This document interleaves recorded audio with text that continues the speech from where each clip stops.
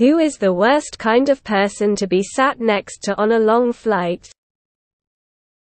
I'd take a big person over a smelly person. Nothing is worse than someone who smells like ass and you're trapped. Total violation of the senses. Someone who is hell-bent on chatting when your whole demeanor screams "leave me alone." Smelly person. I mean, I don't think there's anything you can do about it while on the plane. Definitely someone who talks non-stop or takes up all the armrest space. A sick person. An older woman wearing the most foul-smelling perfume my nose has smelled. It was a 9-hour flight. I felt like throwing up from my headache a few hours in. I recently sat by a girl who kept blowing her snotty nose into her fingers. I once had the people behind me change their toddler's poopy diaper right there at the seat, and oh God, it was awful. We all turned the vents on to blow it away, but it was pretty futile. People were gagging. A tall person with really long legs. I realize it's not their fault. But I don't like being touched and having to sit through a flight with someone's knees pressed against mine is not fun. A child with unattentive parents. People who don't wear headphones. Terrorists.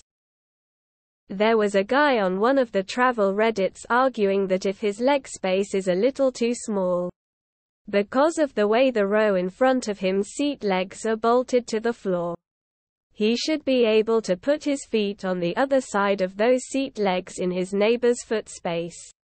So probably that guy. The guy who chugs 2 drinks and then sleeps snoring loudly for the entire flight. It's me. Hi. I'm the problem. It's me. Sat next to a woman who coughed the entire flight and wouldn't wear a mask. 3 days later, I get COVID. Sitting in the airport right now, killing time before a flight. And these responses are making me nervous. A screaming baby. From Hawaii to LA, I sat next to a guy wearing a small tank top and shorts who had clearly wiped out on a skateboard the previous day. Body was covered in road rash that was oozing the entire time. He just picked at all his wounds, scabs ooze the entire flight.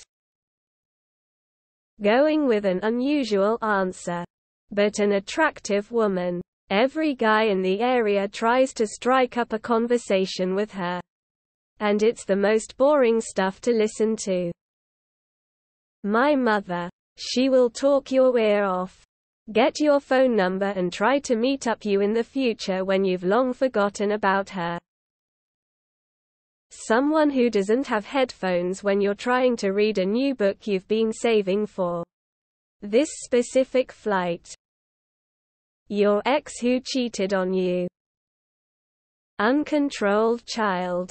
13 hours Dubai to JFK. I was sat next to a woman and her son. No real issue. I was fortunate enough to be on the adjacent aisle. For 13 hours the child ran up and down the aisles laughing. The attendants thought it was adorable and took turns playing with him. The worst person I've ever sat next to decided to cut a sandwich with chopsticks. Took them a solid 4 minutes of sawing while elbowing me to get through it. For being the small person, they somehow managed to be constantly in my personal space, and later on cried and screamed like a child when the flight attendant took the drink from them due to rough turbulence.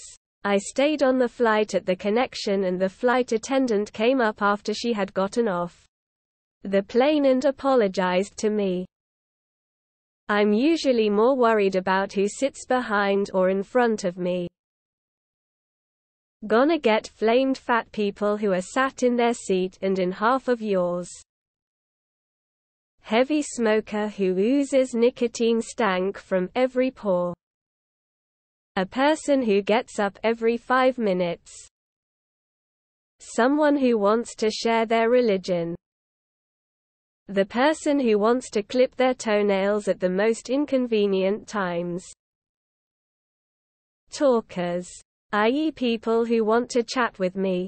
Look, I just want to eat my 7 tiny pretzels and then take an uncomfortable nap. Don't tell me how you support my life choices because of your niece named Poon in Minneapolis. Don't ask me about my tattoos. Don't ask me what line of work I'm in. And if I wanted a joke, I'd follow you into the John and watch you take a leak. What kind of name is Poon anyway? Not being cruel, but this happened to me. Autistic person with spastic CPI felt for the guy, but the constant slamming against the seat and yelling were a bit much for me. I worked with autistic adults for 30 years, so I smiled and did not complain, but think the staff should have researched a handicapped seat or harness for the man. 2 large Albanian women with excruciatingly severe body odor. A dead person. On a flight to Turkey 17 years ago, a man died and the poor girl who sat beside him had to stay put on the full plane. Or the gentleman who puked all over the row in front of him.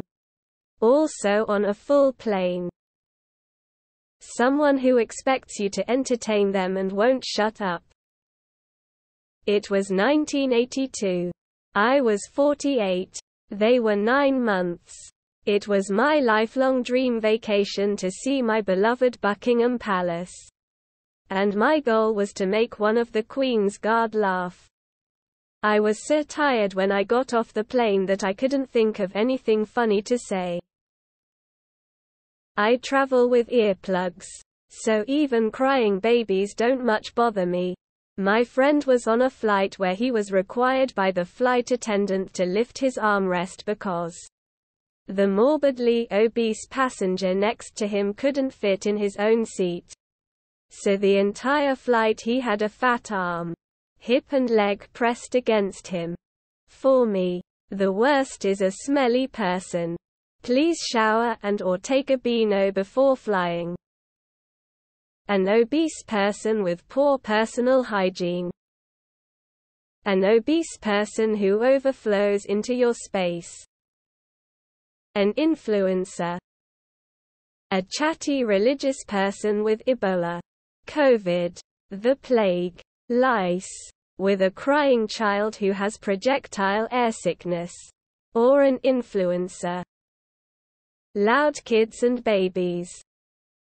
A chatty narcissist. The silent farter. Your nose gets assaulted at random times by foul odors that vary in the degrees of awfulness. Will it be rotten eggs? Or decaying flesh scent next? Not even the farter knows. An extremely overweight person or a pervert. I will die on this hill, but I hate when the person in front of me reclines their seat. I have limited space already, my dude. It's always a bigger guy too. I mean, I'm a bigger dude, which is why I never recline my seat. Because of this, I always end up with the tiniest amount of space possible. Simone who overflows their seat. Someone highly scented or someone who insists on talking. The absolute worst would be all 3 in one. So, I've had big guys with their elbows in my side. I've had Karens. I've had a emotional care dog, obviously not one as it barked and pissed. But the worst was having Ted Cruz be on the same flight as me. Someone who wears natural deodorant, nauseated face. A shower curtain ring salesperson. An obese one with bow. A fat person, a baby or a person with COVID.